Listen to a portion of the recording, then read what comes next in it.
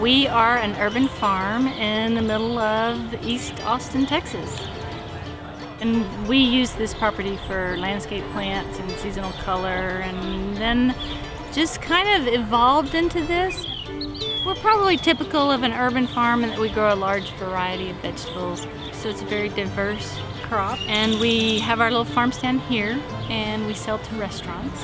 And every now and then we have supper clubs or weddings or other farm-to-table food activities. You got one right there. Everything except for the cheese and the rice come from... Yeah.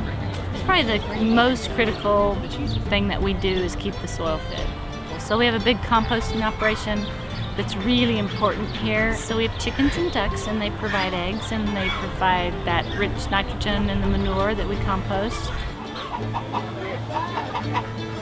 You know, if we could do just what we wanted to do, we would grow real food for this community. The concern is affordability for everyone. So we've got to come around to what is most important, and are we willing to pay for good food? And then Austin community really supports what we're doing.